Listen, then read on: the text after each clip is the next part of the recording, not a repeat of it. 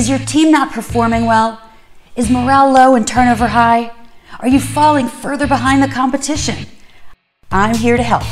I'm your host, Shani, and this is the Leadership Show, where business strategy and culture finally meet, and we make the long-awaited shift from rhetoric to results. I promise I'm not your typical boring leadership consultant, and I will help you get your shift together. Let's do this.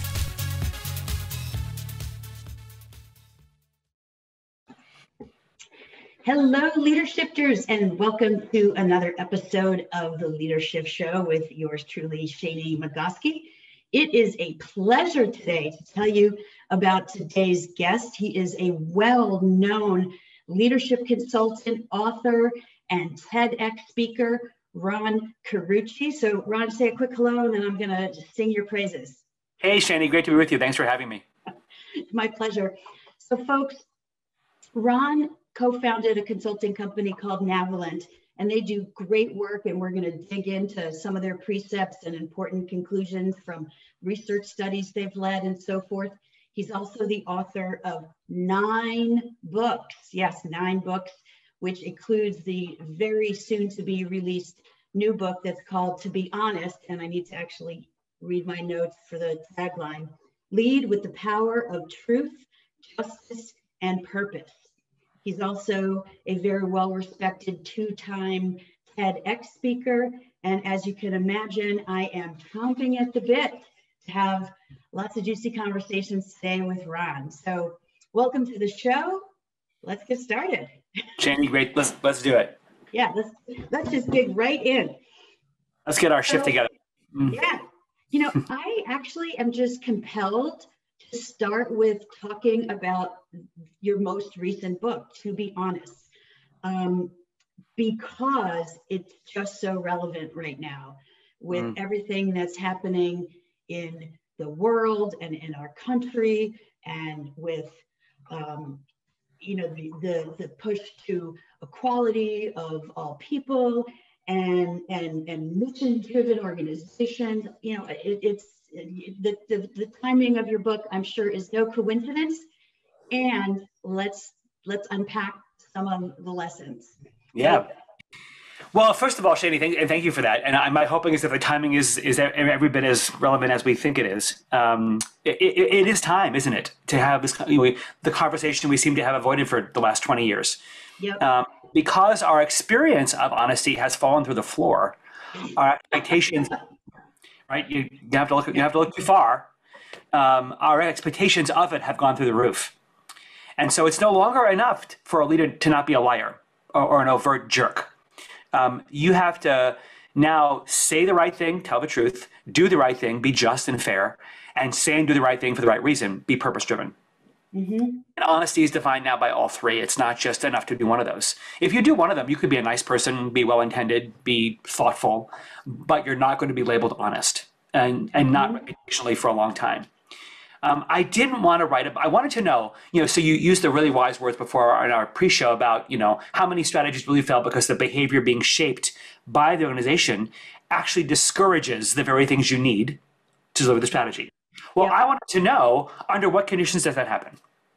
Under what conditions will people say the right thing, tell the truth, like your strategy sucks? Will they do the right thing, behave fairly, and serve others versus serve their own interests first? And will they serve a greater purpose, serve the mission behind that strategy? And under what conditions will they lie, cheat, and be selfish? And turns out we can predict. Turns out, we analyzed 15 years of data, 3,200 interviews, use IBM Watson to do some great algorithmic statistical modeling to be able to predict what are the situations in which one will happen over the other.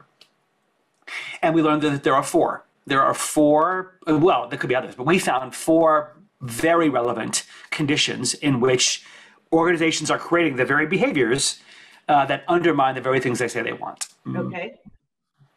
First, let's go right to the strategy issue, right? Clarity in who you are, right? We all have on the wall a set of words about ourselves, our missions, our purpose statements, our values. Turns out they actually have to count, right?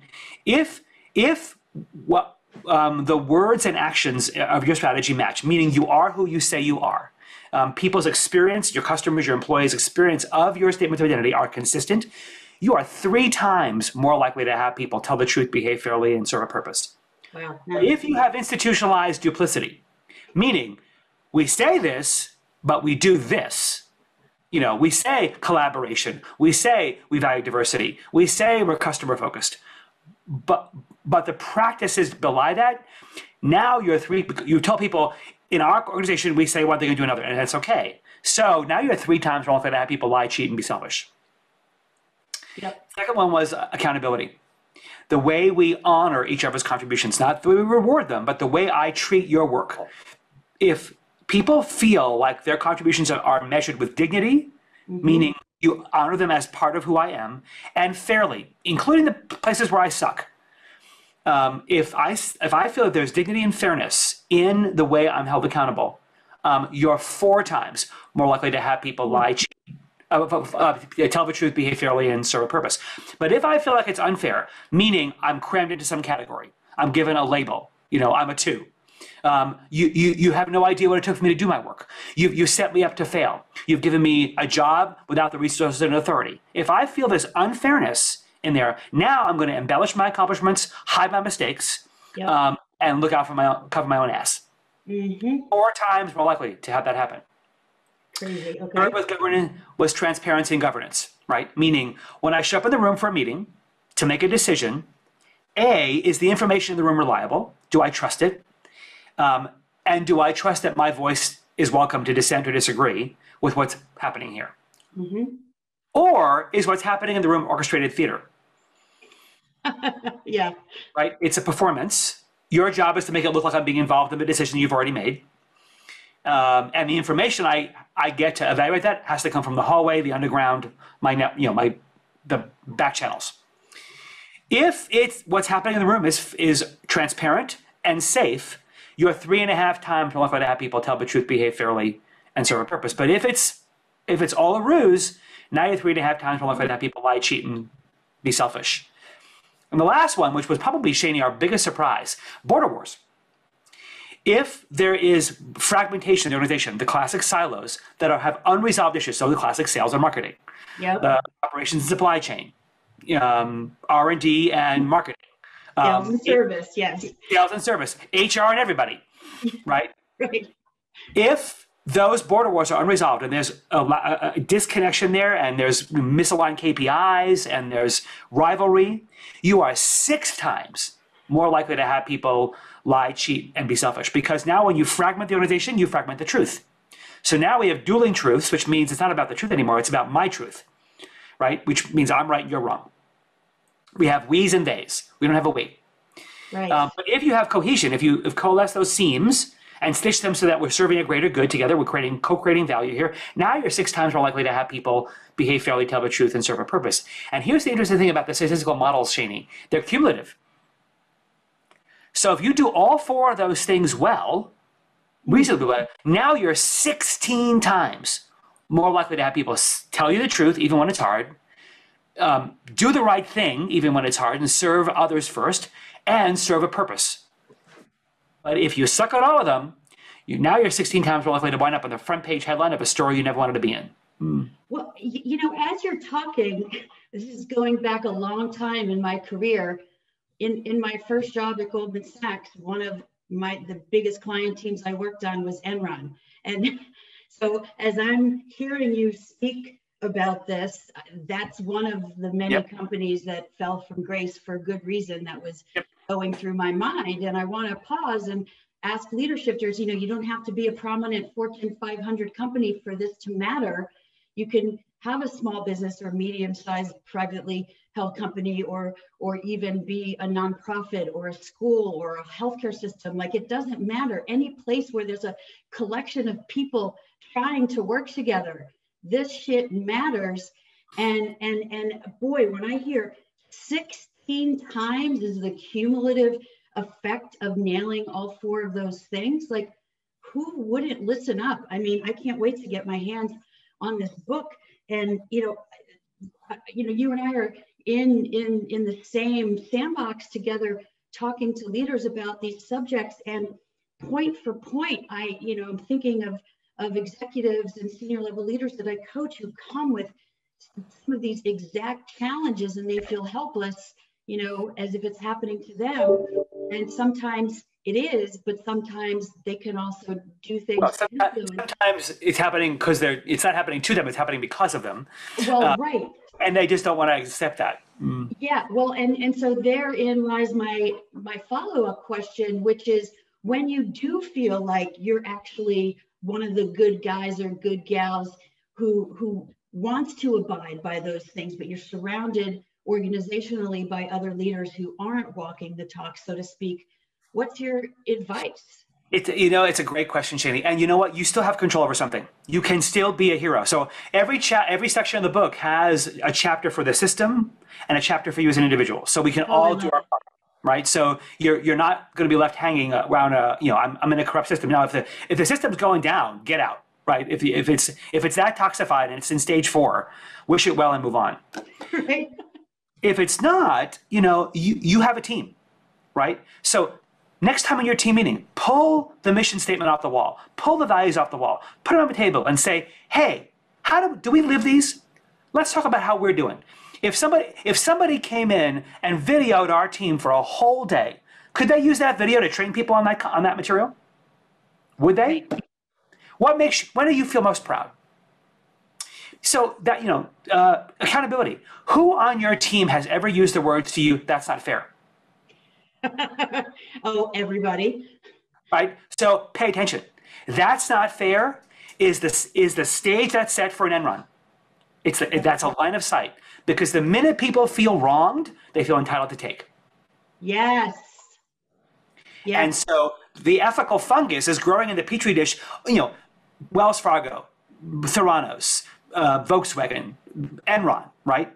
The seeds for those failures were sown years before the infection came to light. Yep. Years. So you have to assume the ethical fungus is growing in the cracks of your organization today. It's there. So don't assume because you can't see it or smell it, it's not there. Go find it, right? If I asked your team members who the organizational bullies are, could they name them? Of course they could. You know who they are. Well, they don't report to me. So what? You know they're doing it. You know they're mistreating people. Yep. If I said to you, who does your organization privilege? Your tech company? I bet it's the engineers. You're a brand company? I'll bet it's the marketers. Mm-hmm. You're a high-growth company? I'll bet the salespeople are getting privileged. Well, those privileges disadvantage others. Have you talked about that? Right? Which identities? Right? That's you, white guys.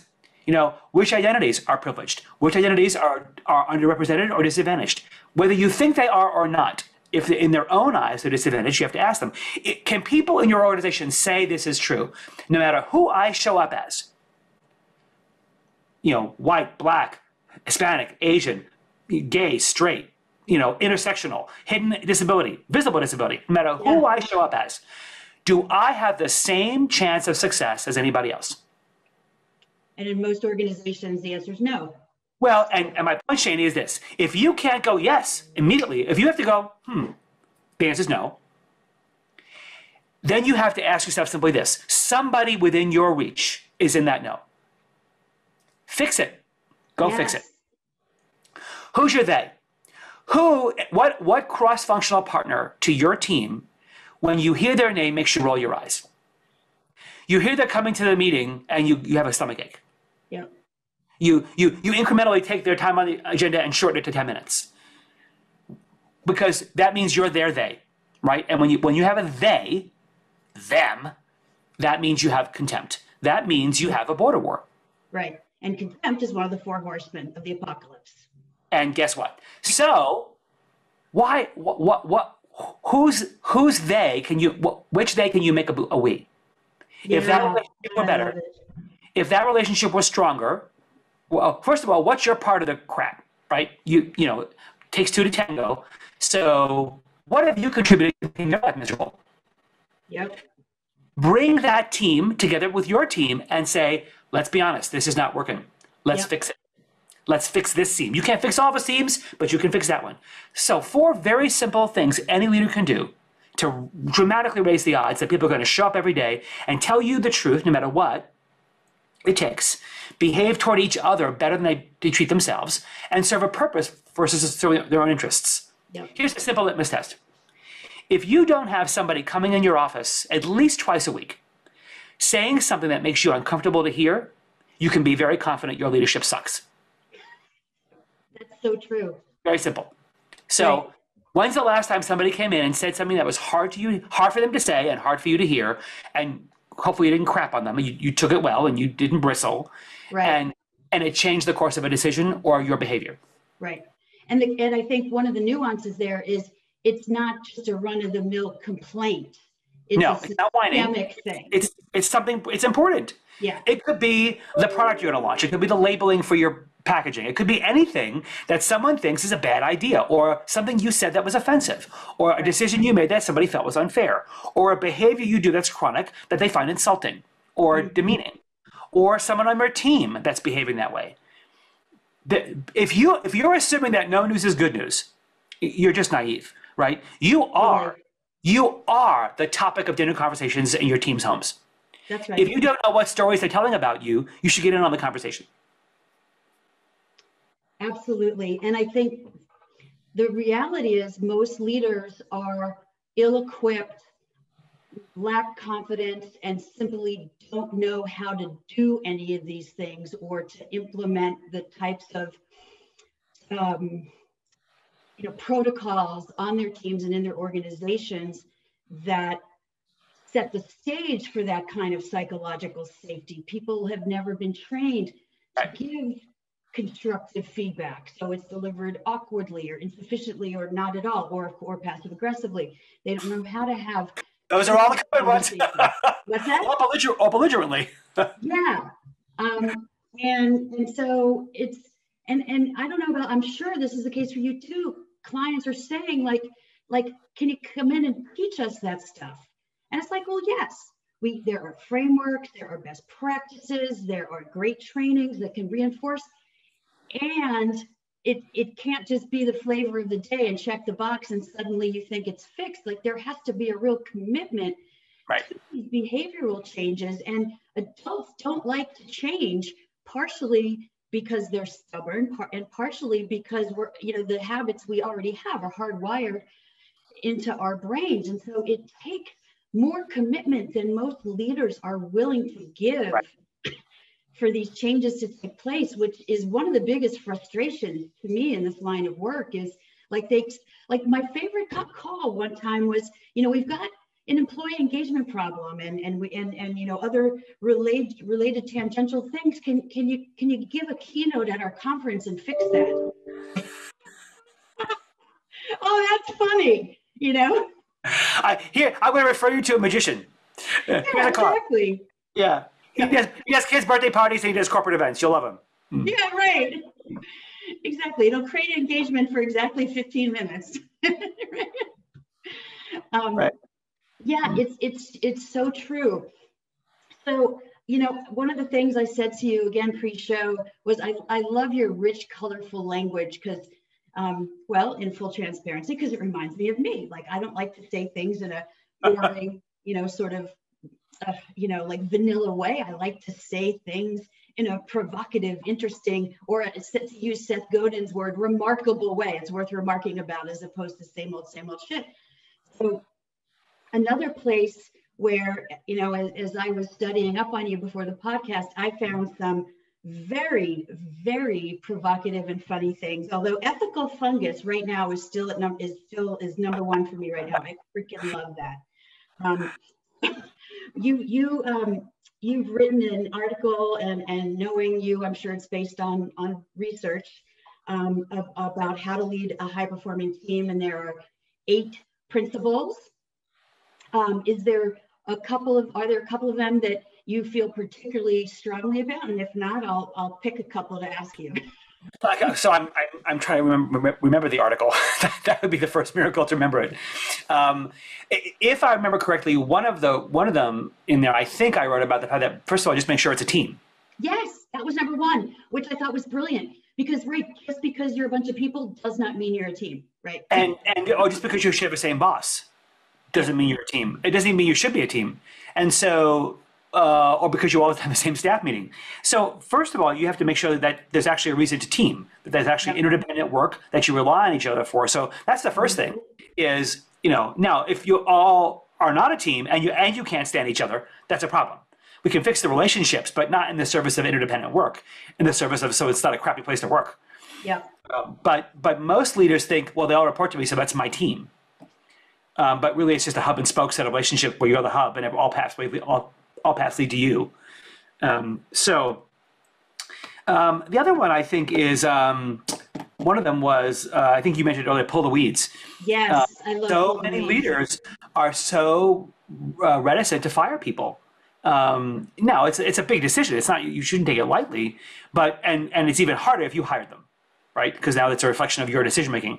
But the reality is, allowing someone who's not performing in a role effectively to stay in that role because you want to give them a chance is not kind at all. It's actually cruel. Totally. It's cruel because they're twisting in the wind. Everybody knows it. Everybody's backing away, or they're resenting the fact that you're allowing them to underperform while they have to pick up the slack. So if you're not willing, a fly on the wall in a coaching conversation I just had with a client on Friday, where he was updating me on some of the moves they made on the leadership team, one of which was to let go someone he's known for 25 years. And he said, I was the number one advocate of that, even though I have the pre-existing relationship, because the person wasn't performing. So yeah, those decisions can be hard. And what's harder is the repercussions of not doing it. And those are worse. They're actually worse. You may think it's self-soothing because you're kicking the can down the road. The invoice is coming, and there's compounded interest on that invoice. Absolutely, absolutely. Another one that I wanted to ask you about, which isn't necessarily irreverent, but also speaks to a place that I'm very passionate about, which is the word love in the workplace, and extracting it from what most people think of when they think of love as romantic love, and saying, no, love is respect and humanity and dignity and empathy, and seeing people as fellow humans. And so one of your recommendations is find ways to say I love you. Tell me about that one. I think your boss, first of all, many of us as bosses are doing a lot of reparenting, right? Yeah. I left. I did in my grad school, I did clinical psych for a year, and then I switched over to org psych because I didn't want to deal with people's individual crap. And then I found out they all bring that crap to work anyway. So now I just get it in mass. But the reality is, the place where you spend 2/3 of your life should never be a place devoid of love. I need to know that I matter. I need to know that my work matters. I need to know that I matter to you. You're someone in authority over me. If you're indifferent toward me, how does the book, to be honest, we did a lot of neuroscience work. I wanted to understand how our brains are wired for honesty and how our brains are wired for dignity. Well, it turns out our brains are wired to be dignified, right? Okay. Our brains are wired to lean on what others think of us, especially those in authority. So you are holding the self-concept of someone else's in their hands. You're holding their story in your hands. Mm-hmm. And if you don't know their story, if you're ambivalent toward their story, or if you mistreat their story, you're just fostering poor performance and mediocrity, but you're fostering somebody whose sense of themselves is painful or maligned. And that's cruel. Yeah. So you are in the unique position to invite them to unleash the best version of themselves. Right. And knowing that you care, knowing that they matter to you, knowing that their experience of you matters to you is critical, and that those are forms of love. Absolutely. And what do you say to the people, I'm sure you've run into them just like I have, who say, well, I don't need to be friends with people at work, and I keep my personal and my professional life separate, and I don't want people asking me about my personal life, so I'm not going to ask them about theirs, and that sort of talk track. I'm like, well, how's that working for you? When you go home at night, how many bottles of wine do you drink? That's a very lonely and wounded person. I think what I have said to somebody in the past when I got that sort of put up the wall speech, I just said, I don't know who it was that hurt you so badly in your life that made you so unable to trust others, but I'm so sorry for that. Right. And that's where it does become therapy, or, Well, they've got obviously a fortress built around their soul, and that didn't get there randomly, right? Somebody helped put that there, and that's sad. It is really sad. And that is their choice. That is their choice, right? That they are allowed to have very big boundaries in their life. But they're also not allowed to say, people ignore me. No one talks to me. Or no one, I don't get respect, right? Because that choice that's a deep commitment to self-protection, which again, you have that choice, but that choice comes with consequences, right? And so the deep loneliness you suffer, the deep sense of isolation, when you go home at night into the privacy of your own home and you cry yourself to sleep, and you ache, you just watching a TV commercial of people having fun makes you cry, or makes you drink more, or gamble, or drugs, or pornography, whatever your addiction is, that's not random either. Right. Because whatever that void is that you're trying to protect is just a festering wound that's just going to get worse. And at some point, you won't like how that part of the story goes. Right. So, but you give people the grace. You give people the grace to say, but you're allowed to have that choice. Yeah. Well, to go back to something you said earlier, which is, sometimes leadership is reparenting. Like, so what is the obligation of a leader when they see someone who has that fortress around their heart, around their soul, to get them help, even if they claim to not want it? At what point do you just have to let it be? Well, your goal is to not, as a leader, is not to urge them to change. What your goal is to say is, here's what I see. Okay. Right? It's to simply say, hey, I just want you to know that I see that I wonder if you think it's safe here for you. I wonder if you feel like you can be yourself here. Mm-hmm. I'm not telling you have to be any more than who you are. You have a set of commitments to do this job. You have to deliver those. But just know that others see it, and others and I would like to get to know you better. Would like you to feel more welcomed here. And I just want you to know that if there's more we can do, we'd like to do that. But just know that your distance is not just relevant to you. It does matter to us. I'm not saying you mean to hurt people or that you mean to be cold or inhospitable, but just know others, our experience of you makes us feel awkward and uncomfortable. Mm-hmm. And you need to be aware of that. That's yours to manage, because it does affect how you work with people. So I'm not asking you to be anybody's best friend. I'm not asking you to be socialized. I'm not asking you to do anything that makes you feel less safe or comfortable. I'm just simply saying I need you to know that we see and we experience the consequences of that choice. Right. And that's your remit as a leader. I really love that advice, because what it speaks to is belonging, which has been a theme that just comes up everywhere for me right now, both personally, professionally. And of course, once your senses are heightened to something, then you see it everywhere. Yep. And belonging is just something, and maybe it's all the DE&I that, belonging is sort of an umbrella term, because it's, it's not just, race, sexual preference, nationality, right? I mean, there's so much to belonging that transcends any of those things. And I mean, there's actually a whole chapter, and to be honest, about how you create a sense of belonging to create your we, right? How do you create a welcoming presence for others? And somebody that you're describing, Shani, is somebody who clearly feels they don't belong. Right. And has probably been told that all their life, and probably was a loner in junior high school, got beat up a lot, was bullied, probably suffered a severe death or loss in their life. Right. Intimacy or connection to others is clearly not safe. And you may never penetrate that fortress, but you can do little things. You can get them to participate in, sometimes when you can sidetrack or trick their mind to say, hey, would you mind leading the next, office luncheon? Would you mind hosting that? Give them a special position of prominence where they have to shine in spite of their own fear, in spite of their own contempt. And let them feel the regard of others. Let them feel the warmth, because that's what'll melt that ice, right? And you have to be willing to stick with it, because it won't happen in one time.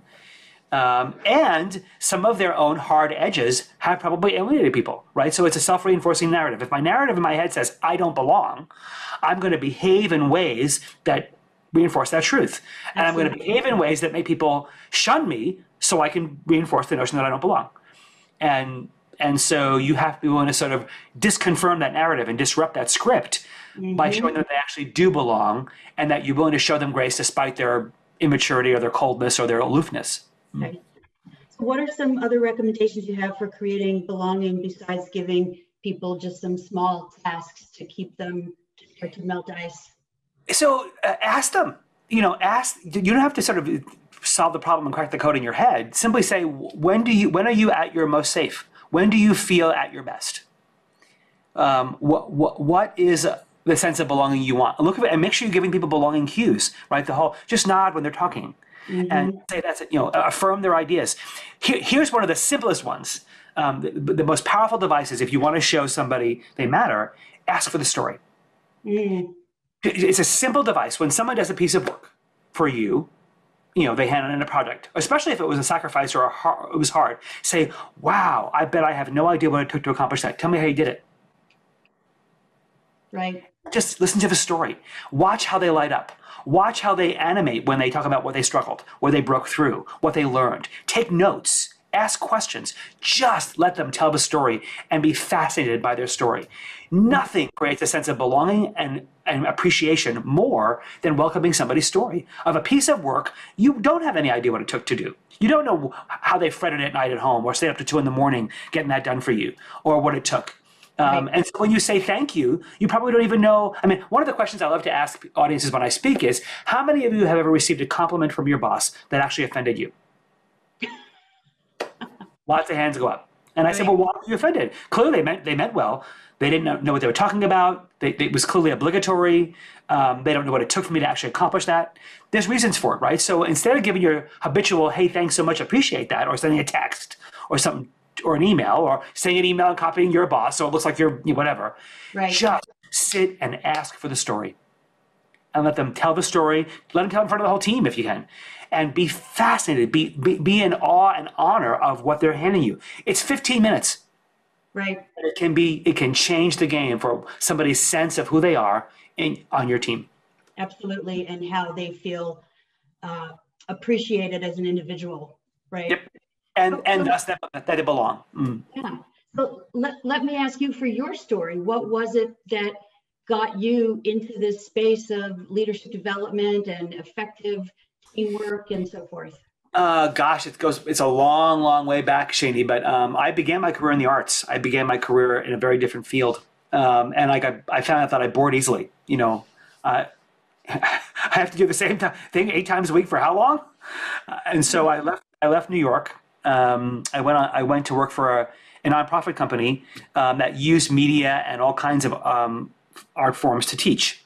And I was working in Europe. And the company had contracts with the U.S. military and State Department.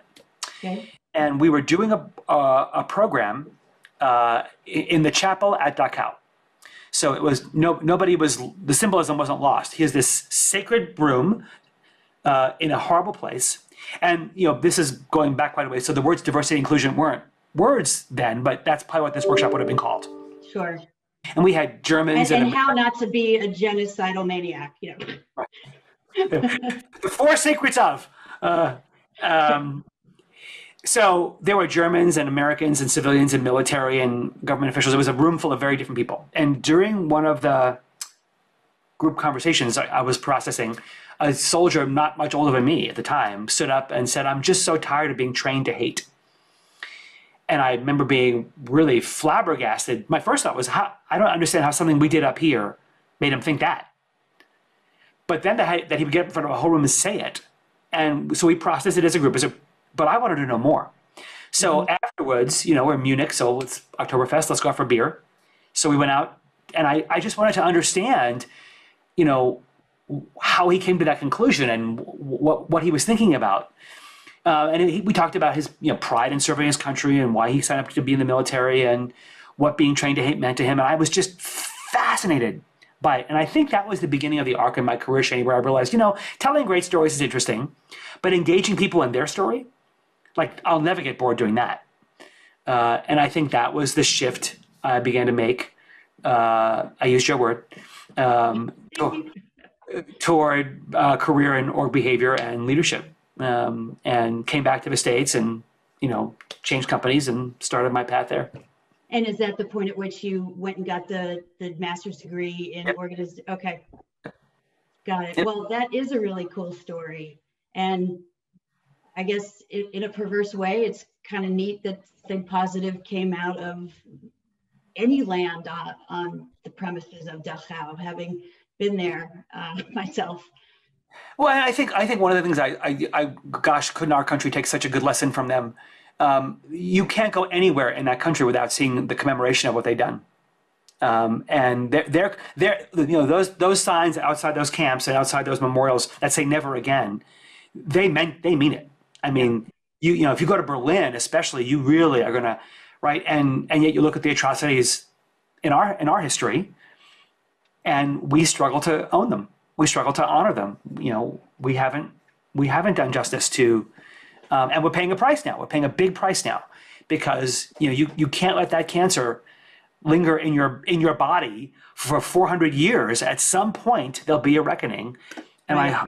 I hope we will in this season now. I hope we will. Yeah, and I'm going to ask a question that might be putting you on the spot, and if so, you can defer. If you had President Biden in a room right now, what advice would you give him, given the state of our country? Be who you say you are. Do what you said you were going to do. You said you wanted to be all of our presidents. The 74 million people who didn't vote for you, start there, because they're not all psychopathic maniacs. They're That's good right. people with smart ideals. They care about this country deeply, and they're scared of you. They feel like they've been left behind, in many cases left behind. They feel like they have been forgotten. They feel like they're not cared about. They feel like their futures are not the dreams they wanted. And then they're not sure you care about them. So go and talk to them. Start with them. If you do that, I'll believe you are who you say you are. Interesting. Great. Love that. You are quick on your feet. I've thought about that question a lot. Oh, you have? Oh my gosh. Sure, before I voted for him. Yeah, exactly. Oh my God. Okay, and so I also, one of your TED Talk titles is very interesting to me. How to be more powerful than powerless. So what's, I guess TED Talks in and of themselves are already succinct. What's the succinct version of the TED Talk? In a nutshell, so for our last book, Rising to Power, based on a 10-year study of leaders wanting to understand why has it been okay for the last 30 years that more than half of leaders who ascend to bigger roles fail in their first 18 months. We've known that, right? Why is that okay? I get why the recruiters like it because it's an annuity for them, but why do we just accept that as normal? Right. And with personal, it started because somebody in an organization we had done work with rose up and failed. And the CEO called more than subtly inferred that it was partly our fault for not preparing them. And I was like, I don't ever want that call again. So we went in and investigated what happened, and that led to our 10-year study. So one of the things we isolated for in the research was power, right? Assuming that what we would find is the corruption of it. We would find the use of self-interest, the use of self-indulgence for immoral gain, for all the crap we all hate to read about. Mm-hmm. That was certainly there, but it was by far not the greatest abuse of power. By a significant factor, the greatest abuse of power we found was the abandonment of it. Mm. People too afraid to use it. People setting it down because they didn't want to use it. And currying favor and buying popularity and being nice and saying yes too much because they lacked their sense of leadership and because they were so afraid of being seen as a power monger that they didn't use the power at all. And leaders are understanding power comes with your position. We have more sources of power than just formal authority. We have informational power. We have relational power.